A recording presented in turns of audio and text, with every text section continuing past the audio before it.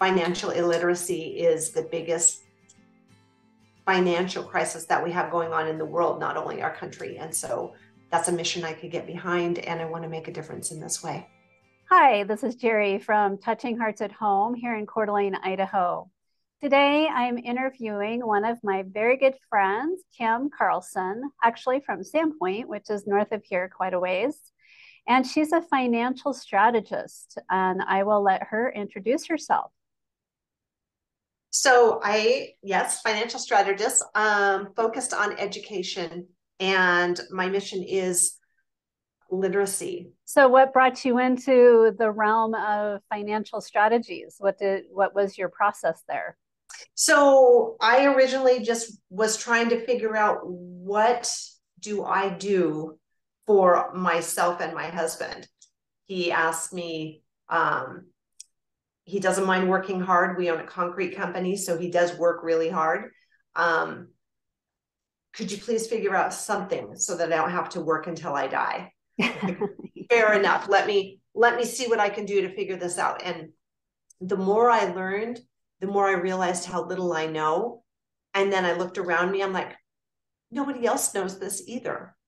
Everyone around me is just hoping for the best or pretending like they know. It's like, okay, so for people, anyone who will listen, the cat is out of the bag, and the secret is out. So I want to share with as many people as I can how to educate themselves in finances, because it's not taught in the schools.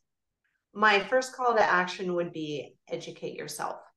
Create a plan or talk to a professional as far as, if this happens, then what do I do?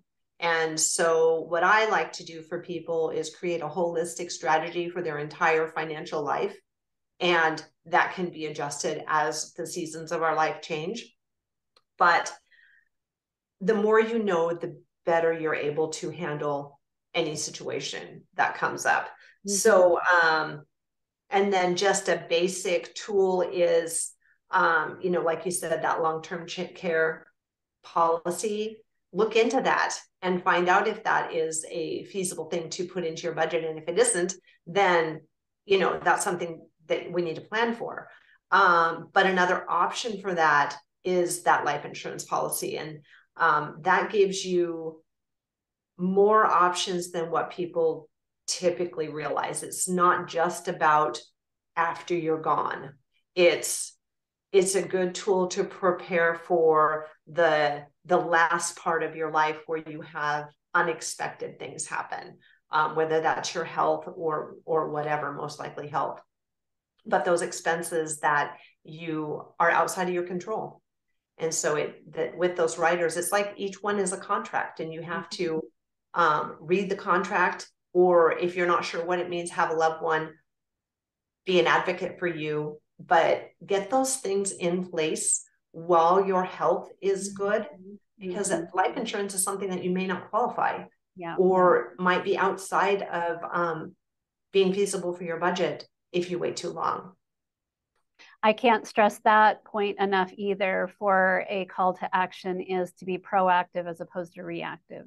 Mm-hmm. In this field, I've only been around for a short time, but I've had some clients that were not prepared mentally. They had some dementia, or unable to make decisions for themselves, and they didn't have situations in place that needed to. So it would be a very sad situation because of that, both financially, but also I'm sure that her choices just went down substantially. And I think that was another call to action from Beth Gwynn, who is part of Oasis Senior Living. Just be proactive and knowing what you want and strive for that, so you have choices. But when you don't have these choices, you're going to be in crisis management, and it's really hard to fix that later on. So how can they get a hold of you? I have a website. It's my business in Sandpoint is How Money Works Learning Center.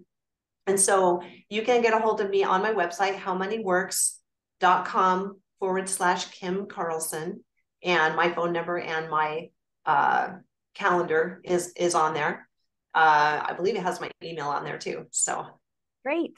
Well, this has been a fabulous discussion, very relevant for the clients that we serve, and I look forward to talking to you soon.